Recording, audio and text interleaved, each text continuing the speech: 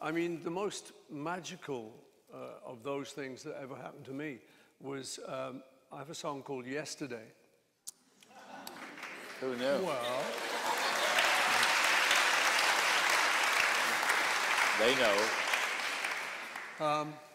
and I dreamed that song. And I woke up one morning with this You woke up with the melody, but not the lyric. No lyric. It was called Scrambled Eggs for a while. That was I blocked it out with. I had to. So how would you sing that? Scrambled eggs. Scrambled eggs. Oh my baby, how I love your legs. Okay. But not as much as I love. And what made you change that?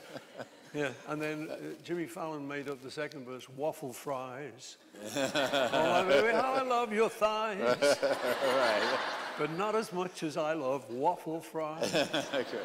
He goes on. But no, that was the thing. I had this tune, and I thought, oh, I love this tune. It's an old tune. I've heard some, my dad must have played it or something. So I went round to all my friends and said, what's this? And they go, oh no. So I went to more cleverer people than my friends.